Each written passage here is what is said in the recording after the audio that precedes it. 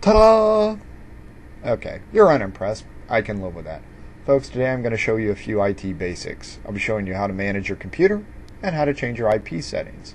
So I wouldn't bore you, I made up some screen movies that you like. Shut up. Okay, right-click on My Computer and choose Manage. From here, this opens up the Computer Management MMC. This allows you to quickly and efficiently check things like your event viewer, your shared folders, local users and groups, performance logs, and Hardware Device Manager, where you can check for problems with your hardware, like a battery problem. It also allows you to look at storage, either removable or disk defragmenter, which is nice, or go to Services and Applications and start or stop some services that you do or do not use. Kind of useful, don't you think? Now, the second part of our double feature is how to change your IP, Internet Protocol, address in your computer.